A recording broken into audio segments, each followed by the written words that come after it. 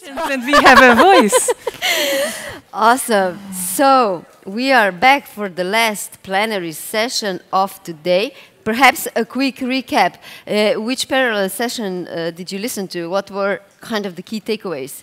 I was behind the bar listening to the parallel session on how potentially the relationship of patients and HCPs could be changing because of the digitalization. And we've had some really good remarks on how face-to-face should become and still be the gold standard, but it definitely has a lot of enables for this relationship to evolve. What happened in your session, Tjasa? So I was in a session about the upcoming electronic product information. So instead of looking at paper leaflets of medications, it will soon be possible for patients to access electronic information of medications. So no matter where in Europe you pick up a medication from the pharmacy, you can access the information about that medication in your own language and in a semi-structured way. So that's something to look forward to for better patient empowerment and really knowing more about the medications that you're taking. Definitely sounds cool. And because we are just two and we had 3 parallel sessions, I only heard some rumors about the AI one, but it was said to be really fun. Maybe some feedback on that, yeah? And you played a game, I've heard, and it will be repeated. So stay tuned for anyone who missed it. Yeah, and our next session is actually again about AI, more specifically the ethics of AI. We've heard a lot about the upcoming improvements in terms of data in Europe, the planned accessibility across Europe, interoperability, and data processing for researchers when data is anonymized. So many promising advancements. However, when we talk about data and AI, there's also a lot of ethical questions involved in the debates, from the fact that algorithms can be biased if the data is not clean, from the debates about who has the financial gain when algorithms are developed. So I really am curious to hear what our panelists in the next session will tell us about the relation between ethics and AI. Me too. It will be a very cool interview-style conversation followed by a Q&A, so you will have a chance to ask questions. It will be moderated by Anca Toma, the Executive Director of the European Patients Forum. And we have 2 interviewees. One is Viktoria Prantauer, who is a patient advocate. And we have Dimitriou Athanasiou, who is a board member of both EPF and the World Duchenne organization. So we would like to kindly invite the 3 speakers to the stage and do take it away with the discussion. Big applause.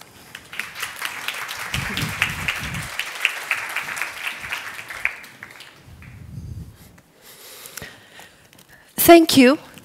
And I've already brought my stuff. And welcome to this last plenary session of today. We've already been introduced, and because it's not the longest session in this Congress, we're going to get straight to it. So my first question in this interview is Viktoria, Dimitriou. Do patients share their data for AI? And when they do, why do they share their data for AI? What are their hopes, their dreams, their expectations, their fears? That's a very good question. Should I start, Dimitriou? Yeah. Well, first of all, I think, and that's what we already heard today, I think they would like to share their data, but right now it's not really that easy to share their data. At least not if you want to do it in an electronic way. Because just to give you an example, during my personal diagnosis, I was diagnosed with breast cancer in 2019. All the data which was collected then, I had to put in one folder, right? And put it in the drawer at home. So there isn't really an electronic health record. So even if I want to share, and I'm definitely open to share my data under certain circumstances if other patients would benefit from it. But I'm not really able to share it at the moment. Dimitriou, what's your take on this? Well, I have various folders in various countries. I come from a rare disease, so there is a folder somewhere in many countries of my son that has Duchenne. So, yeah, I would like to share the data on a principle. And I think from our community, from rare diseases, we know that something like 90% of our people would like to share the data because they might have a chance to live. So it is essential to share your data. The problem is how to share it, when to share it, and what is the added value. So everybody's asking for my son's data, for example. But what do I get back from that? Do I improve his care? Do I improve the pathway of the rest of the community? Do I contribute to research? Do I see the research publications? Do I know what is the impact of my son's data, even after that he's not there, which is still useful data when we're talking about this kind of diseases? And do the data that it is used was published at the end? Because the experience we have so far is that everybody is mining my data, and they're not sharing the data. So we're having a continuous of silos, and I think out of our 7,000 rare diseases, we have 5% kind of treatments. That's a very good point you were just mentioning, because a lot of data is in silos. I think today we heard often patients should share, patients won't share, but what is with all the others who are hoarding the data, right? I mean, there's so much data siloed within hospitals, within research institutions, but also within corporates, right? So I think they also have a responsibility if we talk about innovation and if we want to make something better for the patient, then everyone has to share their data. Yeah, maybe I take it from there because it's very interesting when we're talking about silos, and especially on AI, and especially when we want this, let's say, machinery, this system to be taught, we need good quality of data. And this is we are in an environment that everything changes very fast. So the standard of care of breast cancer, even in Duchenne, that it's slower, let's say, it's changing by weeks, by months. So if you use the old data of another disease trajectory, how can it inform you now? How it will inform you in the next day? So it has to be a continuous pathway. But I think it's more a mental pathway that we have to build. And definitely, we need all the stakeholders, most probably around the same table. I was very impressed by the presentation of the Commission that I didn't see our patient organizations anywhere. I think even in a slide deck, it tells you a lot. Maybe, if it's okay. Go. I think I can just like move away now and let you guys do it. I just want to add something to your point of quality. You know, quality, or let's say also comprehensiveness, inclusivity of data. Because I was a very young patient, very young breast cancer patient. And a lot of the studies and research is based on people in a later stage in their life, you know, and there are different needs depending on your age, or yeah, there are different needs, and it's often not involved in the data which is used to train artificial intelligence. Can I ask you on that? We're talking a lot about data. I mean, we're here at this Congress talking about data. Can you explain for, you know, someone like me who doesn't really know, what is the pathway of data from the patient and where into decision making? And where is artificial intelligence? Where does it come in this whole pathway for the patient? Go ahead. I'll start with Viktoria, and then I'll ask Dimitriou. Okay, that's. I think it's a very interesting question because it also includes the question: where does medical data even start? Right. I mean, right now or at the moment, when I myself recognize that there is a lump and I have to go to the doctor, then this was the point where the medical system started to collect my data. So, for example, my age, my gender, specifics about the cancer, image data, so ultrasound, CT scan, and all that stuff. But maybe what I'd like to add here, of course, there was a period of time, maybe 2 weeks before I went to the doctor, where I started my research about symptoms. And I used mainly Google search. And I'm sometimes wondering if this maybe is already or should be already part of a medical record or history. Maybe I'll pick it up from there, and I'm not going to answer you exactly in your question, but I'm going to move it a little further, because what kind of data you are using for artificial intelligence, there is a big discussion about social media data, about data that, and knowledge that's already generated somewhere that we don't know. But if we move it a little further, is also, you know, this AI data that we want to collect. Who is going to benefit out of it at the end? So at least for the patient advocacy groups, I mean, we try to collect our data, and we try to see, because we try also to persuade our own people to donate the data for the research, our own families, which is not given, even if you have a terminal disease. It doesn't mean that you're going to donate the data. You have to train our people, you have to educate our people, we have to find the importance, but the most important is, I mean, the first meeting we had, when we were completely naive about data, it's what is there for me. It was our consultant. Say, what means there for you? It's altruistic. It's for the good of the society, for the benefit of the world. Yeah, it didn't fly. So we have to have a very specific value proposition.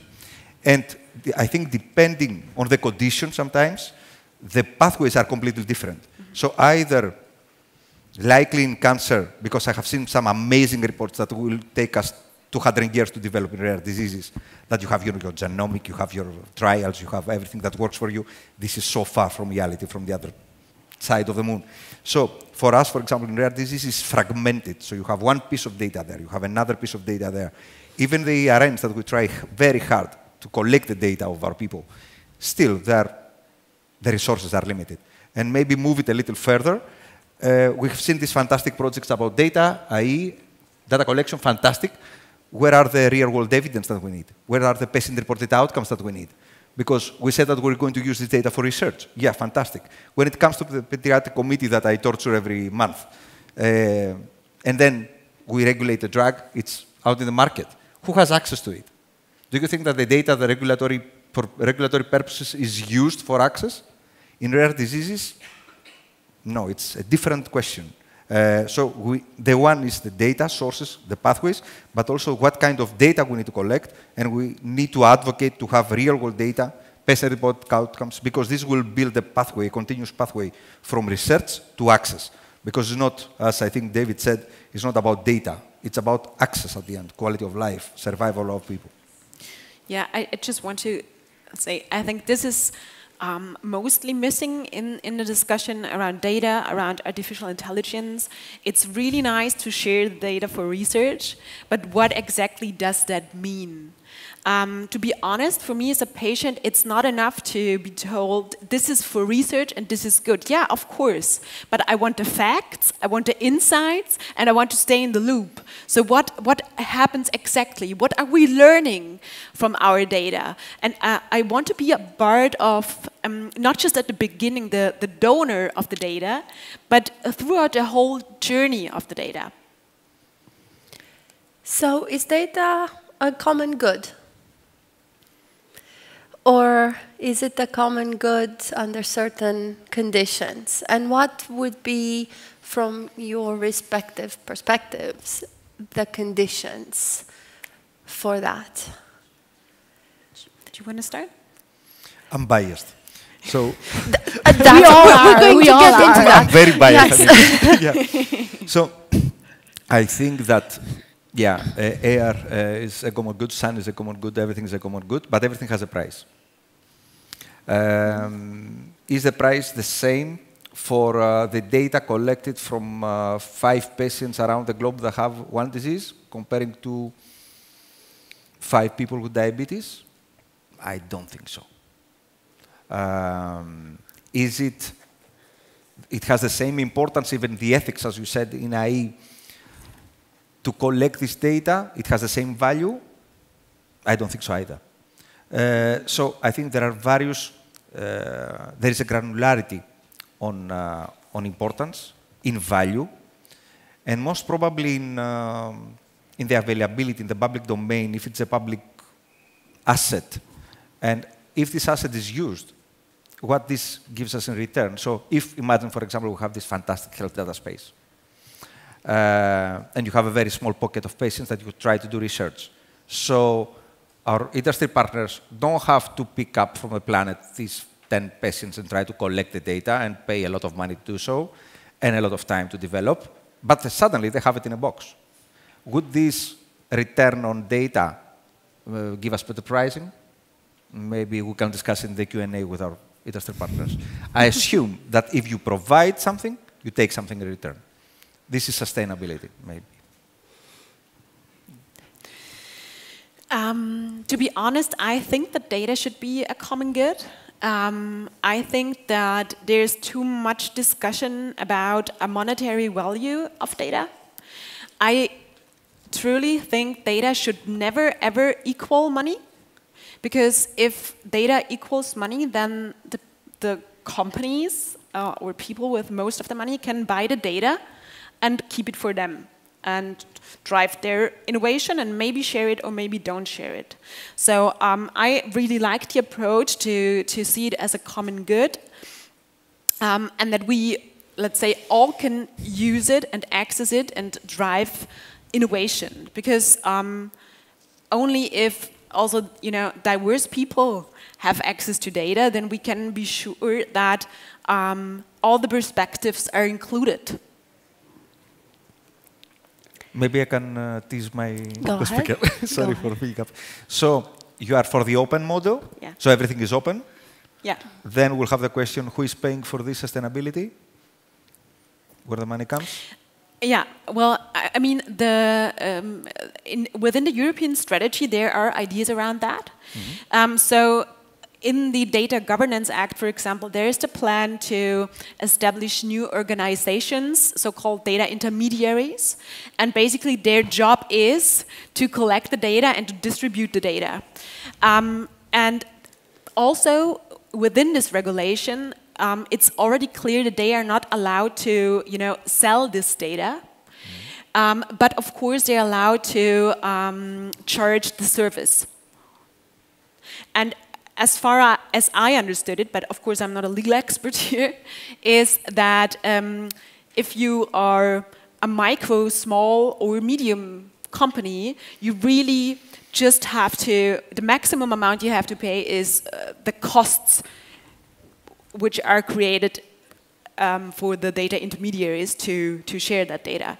So I think this is a new kind of business model which makes sure that data is available in the end for everyone, and we don't have to think about how to benefit monetarily from the data.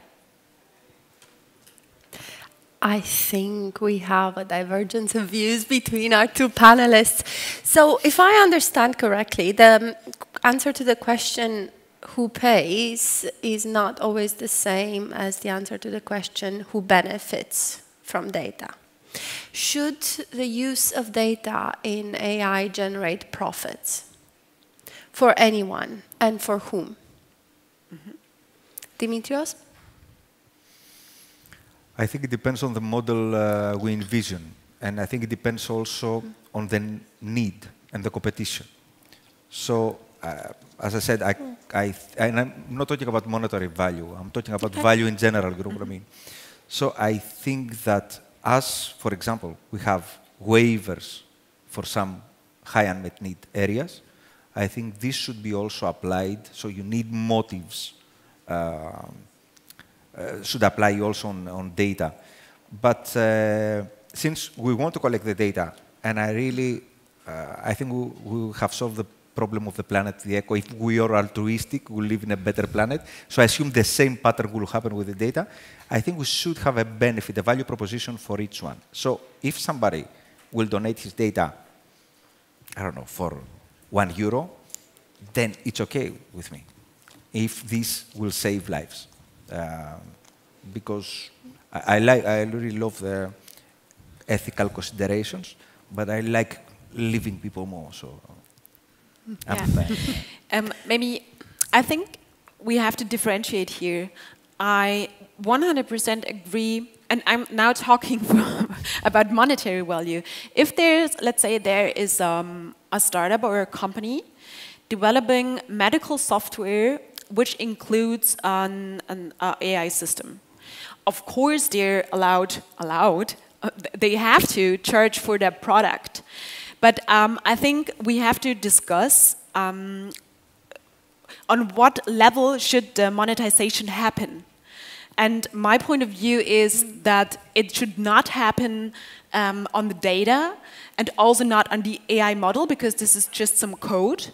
But of course, if the service is good, if the outcome of their product is good, then sure, people are happy to pay for that. I'm going to step back from that, and I have maybe 1 or 2 more questions before we can start the Q&A, because I'm full of questions. As data is used in training artificial intelligence tools, what are the key things to keep in mind in terms of what makes data good quality? Because I imagine that there is no such thing as good quality MI without good quality data fed into it. But what are the key things that need to happen for that data to be of good quality? Would you like to start? Yeah, I mean, I'm not a data scientist, but what I can say from my perspective as a patient is the data set which was used to train an AI system, does it really include all the different kind of people? So let me get a bit more specific. Let's say we have a person with breast cancer, because this is my area of expertise, so to say, and we want that the AI system helps to the pathologist to understand correctly what specifics does this cancer have. So is it hormone dependent? Are there certain mutations, you know? And in order to train an AI system, you have to give it a various data set with basically image data, which has that information on it. And now, in order to answer your question, is the data good quality or not, I would ask you, did it include various types of people? So regarding age, regarding ethnicity, so how was the data collected? Yeah, I think that are the first things coming to my mind. Do you have something to add? And of course, you're coming from an environment where the patient population is not that high. So what is high? But I was thinking, because I'm related to your advocacy pathway lately, although I stay in rare diseases, I think it's also very interesting what you said about the representation of data. Yes. Thank you. My Greek are hitting out on me. So, because we see the different phenotypes and clinical outcomes and the DNA variables that affect even such a big, let's say, population like breast cancer. And we can only imagine what this means for the other conditions. So inclusiveness is everything. But at least from the other side, when we try to collect our data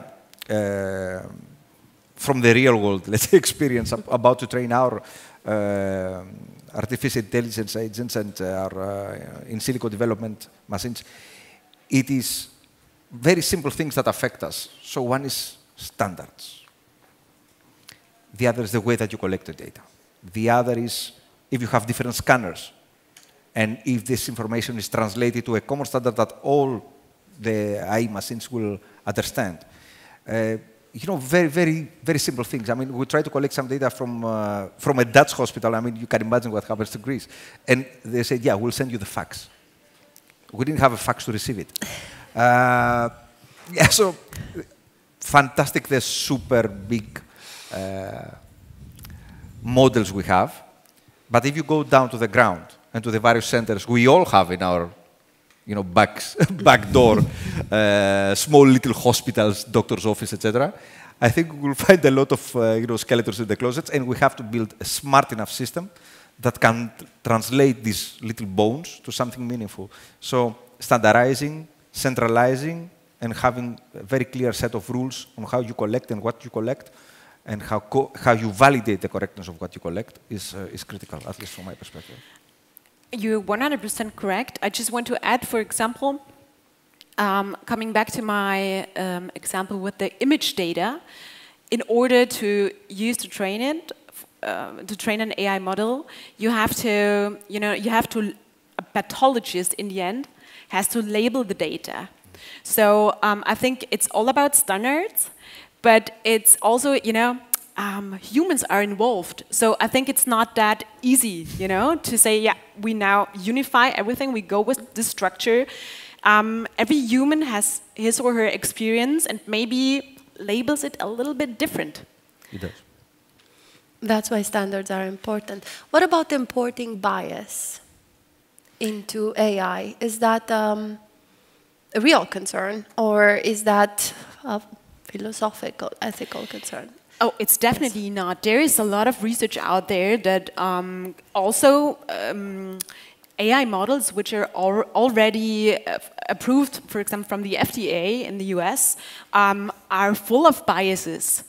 And one reason for that, at least that's my theory, is if the data, is not open, it is not a common good, then we don't know what data exactly was used to train the AI model. And I don't think that it's always, a bad intent, but we all have our biases, as we also mentioned.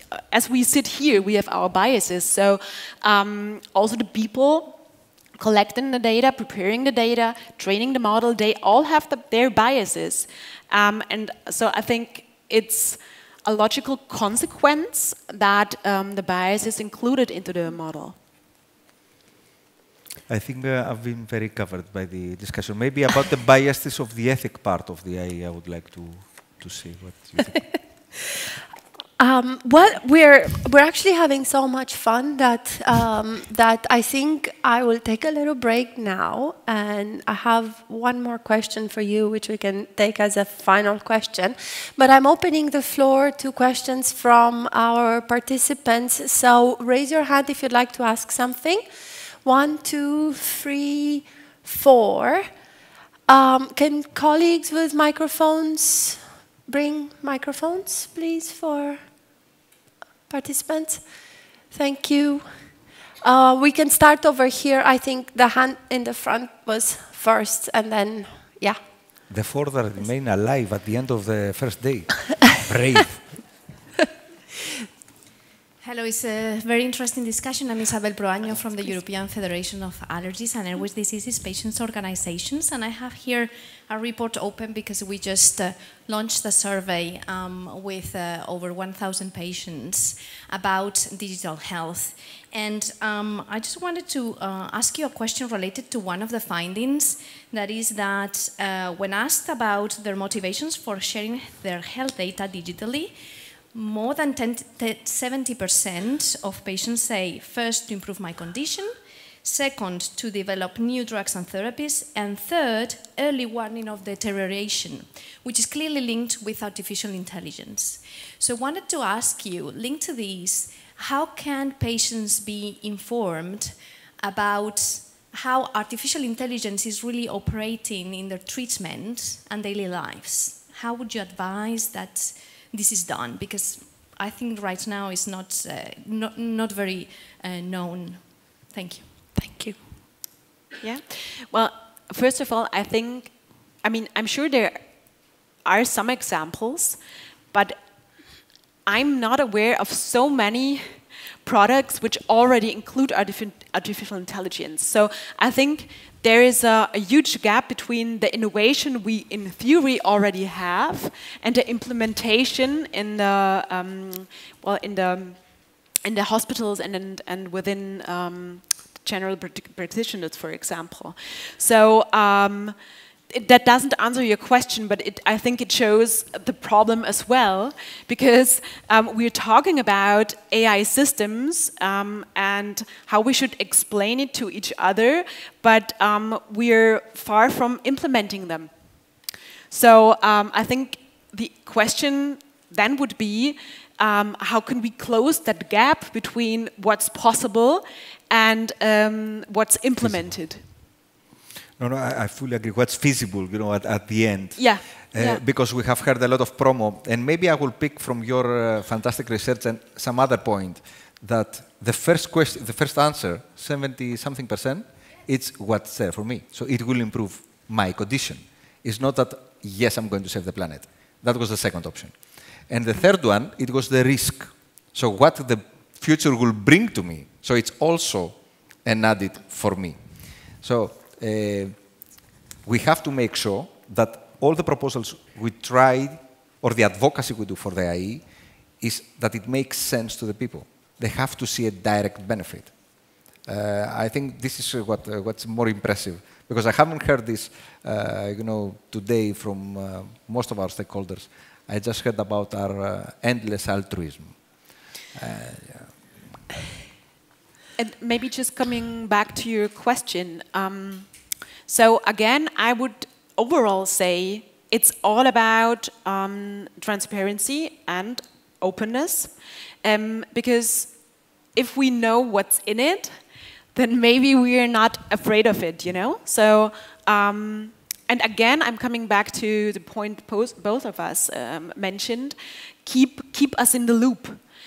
So it's not done with patients, give us your data and everything will be fine. It's about, okay, so what have we learned now from the data? I really want to know.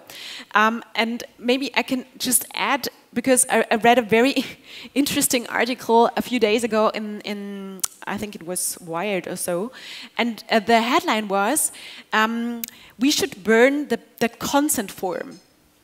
And I found that very interesting, not just catchy, because the idea was, now what we do is we let the patient sign the consent that he or she gives the data for medical research.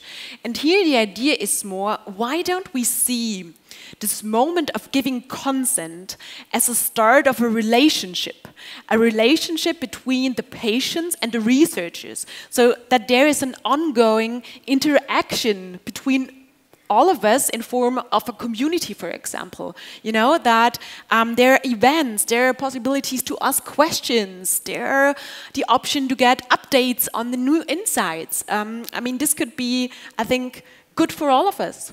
And if the moderator allows us? Go ahead. Sorry. I think it's also very interesting what you said, because the point is also what is used for. Because who is setting the questions to the AI? So we're building it for whom? So for me, at least, it would be very interesting to answer questions that we want the answers to, not everybody else. And if you find the question relevant and you want the answer, then it's definitely much easier. So the research question should be relevant to us, like the outcomes, etc., that we said. And I remember that we argued in our community 6-minute walk test. So if your child walks 350 meters, or 450 meters, or 315. And this is a fantastic outcome. But my child just wants to go for one step in order to get inside the school. We don't care about 50 meters above 300 meters. And then you get drugs approved on that. So patient-relevant research, I think we're getting there. We're very far from there. But maybe also the questions in the AI is things that are important for us. Thank you. I'll take another question. Hands up. Go ahead. Thank you. My name is Sergio. I work for a company that, IQVIA, we work with data. And I am a data passionate. So I would like to understand your opinion on this discourse that is already out there on the democratization of data and moving from the consent and the clinicians or the hospitals owning the data or being the repository of your data to you through technology as patient, having the option every time that someone wants to use your data for a purpose, you can kind of reconsent with the use of technology and see exactly what your data is going. The monetization could be a different discourse or not, or donation, but what is your opinion around that?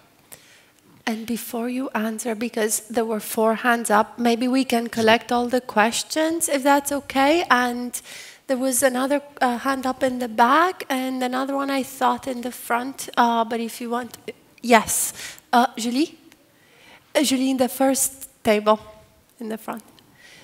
So yes, and I will take both questions, and then we will wrap up because time, and we'll be kicked out of the room soon. I'm sure they will. So go ahead. Go ahead. So what I understand is that there is a gap between the collection of the data and the total outcome. And there are a lot of differences and a lot of factors that aren't paid attention to. Each patient is different, each disease is different, but not only the disease, each patient using difficult devices or different pills or like medicines and stuff like that. So when are collecting the data, even private companies, do they have an algorithm that see all these differences, or they just want an outcome that they don't even know what they want as an outcome? And is there like a World Health Organization, is there a World Data Organization? That would be very good, because private companies might not have the best outcome, and me as a patient, not me because I don't mind, but a patient might not want to give their data to a pharmaceutical company or a private company because they say like they want to create something for them and not just use it for the general good. But if there is an organization for data collection, even in Europe, if it's only for Europe, then the outcome would be something that we've never imagined, even in rare diseases, because it's rare for Greece, it's rare for England. But if we have a world data, then there are many people, like many data that we can see the outcomes. So I think there is a gap between the start and the final thing. Yeah. Thank you. And the last question? I'll try to be very brief. Do you think there is a mechanism by which we are stopping algorithms from proposing decisions that impact patients for which they didn't have data to start with to learn on? What I'm trying to say is, and Dimitriou was very clear, if the prompts, if the data that patients find are relevant are not in the system, and that's where the algorithm learns, how do we stop an algorithm from making recommendations that would impact those things? I don't know the answer, but I'm curious to know if you have one. So we have 3 questions. I don't think you can take them all, but perhaps all in a single answer, because they go in fairly different directions. So we have one, it's about the democratization of data and how does the whole monetization of it work. The one is, how do we manage the variety, and is there a World Data Organization that can manage that? And then the third is, how do we, if I understand correctly, the question would be, how do we improve the machine learning so that if it makes mistakes, it stops making the mistakes? No. Perhaps you understood it better. Well, maybe yeah. I'll start with this question, and I hope I understood it correctly. But so far, what I understood from the AI Act, so different regulation, that there should be some kind of regulative body which is able to withdraw AI systems that are not, which are making harmful decisions. At least that's what I understood. Maybe this is just an idea and not yet sure how it works in real life then, but at least that's what I understood, and I think that that would be an important mechanism to enable such a regulatory body. Maybe the empowerment and the data organization, because I think that goes hand in hand. Also from a European perspective, and as I mentioned, there is planned to establish such data organizations, more of them.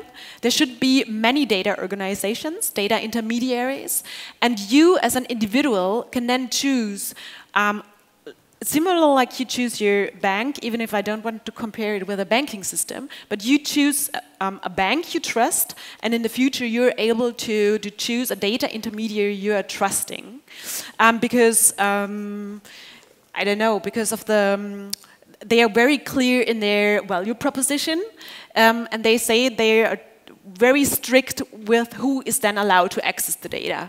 So this is the plan, that there is a whole system of data organizations, and you as an individual will have the choice to choose which one you like to work with.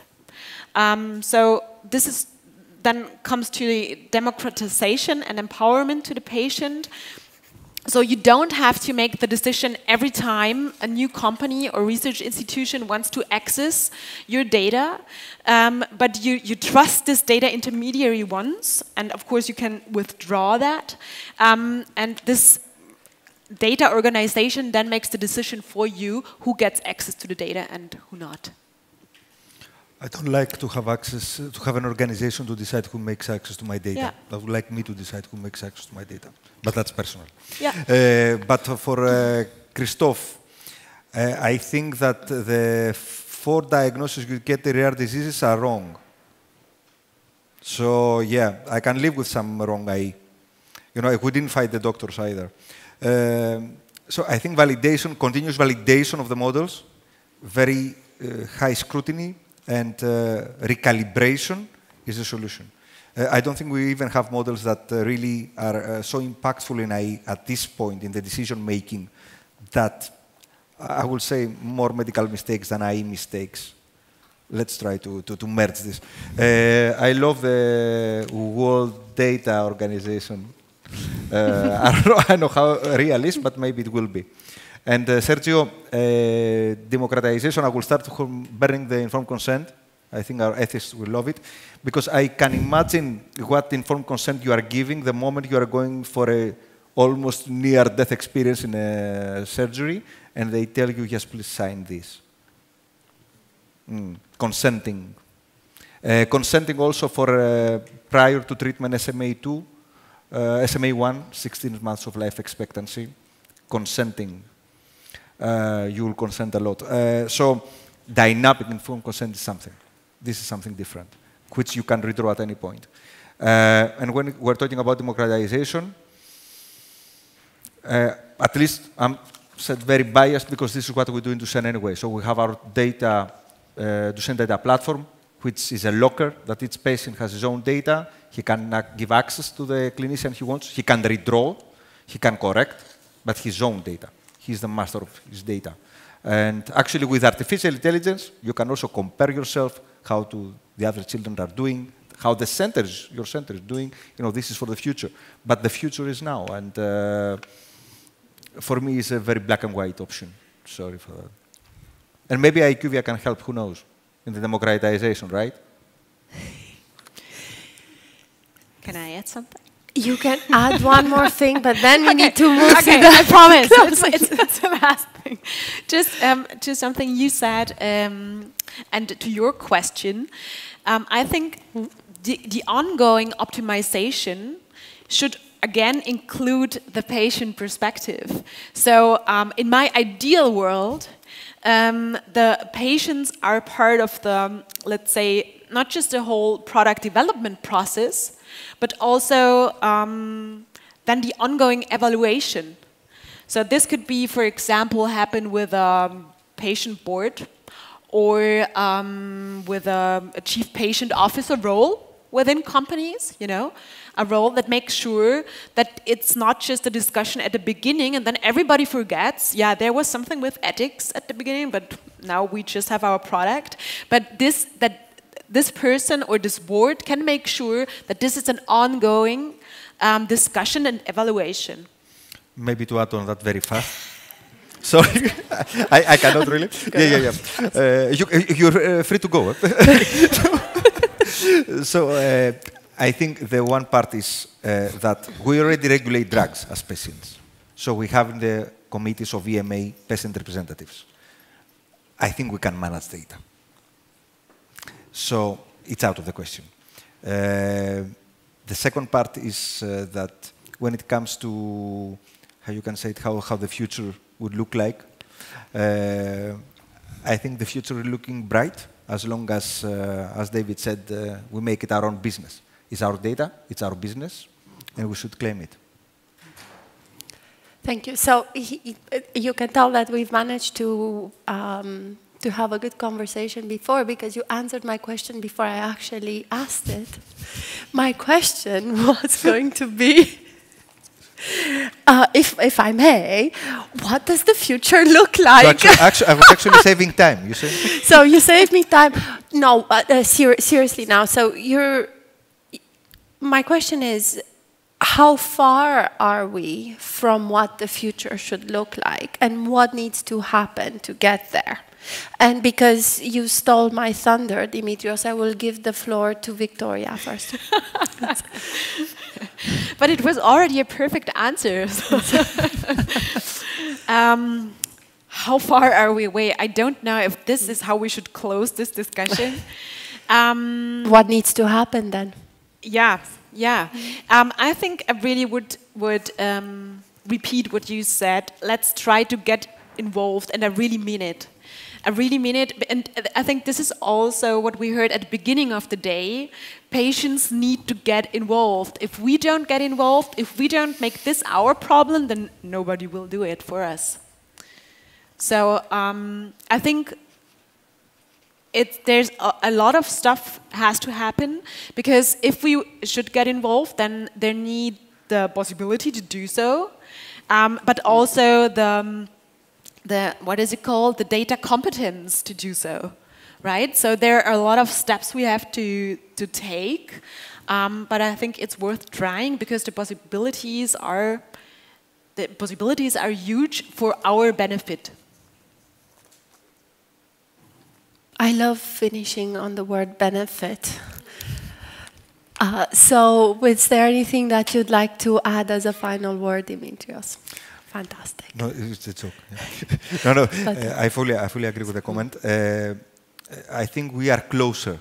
I don't know if we are close enough, but we are closer, and every moment we are closer. Maybe we get closer, even closer, because we have a fantastic participation of all our stakeholders.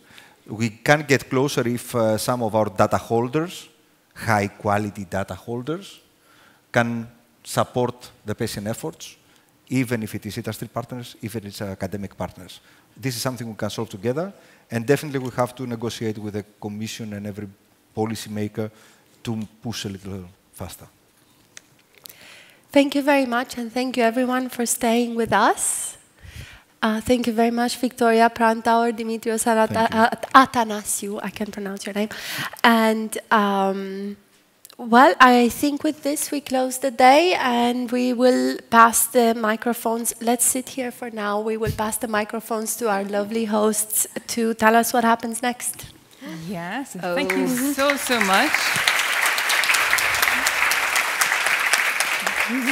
Thank you so much for this lively discussion. You know, a session is good when it's so quiet, even 5 minutes past the ending time. Everyone is so attentive. I think we could have listened to you for 60 more minutes. So for tomorrow, we will be starting at 9 with a plenary session on the patient organization's role in driving the work on real-world data and real-world evidence. We will discuss a lot more about data governance and data journey. Again, we will have parallel sessions on digital technologies to address health inequalities. We will also talk about how can we support the patient data journey through the healthcare system to build public trust. And we will have a closing session on digital health governance, and then a call for action and closing session from Anca, actually, and a goodbye lunch, which will be very good to have some last networking. And talking about meals and eating, what is the last program for today? For anyone that's here, we're going to have dinner very soon at 7:30 p.m. But we would also like to sincerely thank everyone that joined these sessions online. You can also join us tomorrow to continue this debate, and the recordings will also be available online. But for today, I think we can say good night. Yeah, thank you. See you at 7:30 in this very room, I believe, for the cocktails and gala dinner. The cocktail is in okay. Sounds fancy. Cool. Thank you. Thank you so much.